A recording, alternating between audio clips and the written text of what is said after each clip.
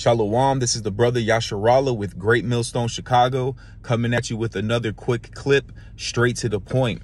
All right, this is the book of Romans 11:7. What then? Israel hath not obtained that which he seeketh for, but the election have obtained it, and the rest were blind. Okay, so out of the nation of Israel, okay, starting with the elect, the 144,000, 12,000 from each 12 tribes of Israel, they're going to receive this truth, okay, which they're among the 1/3. All right. But the rest are going to be blinded. And ultimately, who blind them?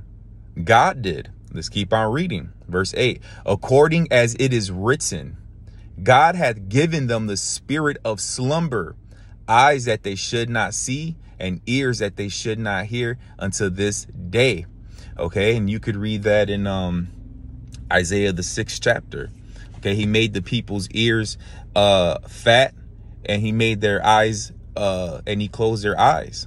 Okay, so what's being said here is, I did a video earlier, many are called, few are chosen. The ones who are meant to receive this truth will receive it. Everybody else, they're not meant to. They're going to be blinded. Okay, they're not going to receive this truth. No matter how you break it down to them, 1 + 1 = 2, A, B, C, D. You could break it down the simplest form. They will not understand, because ultimately God has blinded them. Okay, and if somebody can't get the truth, you try to explain it to them, move on. All right, after 1 or 2 ammunitions, reject.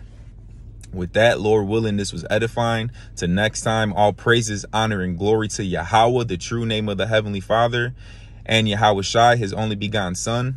Double honors to the apostles and elders of Great Millstone. Till next time, Shalom.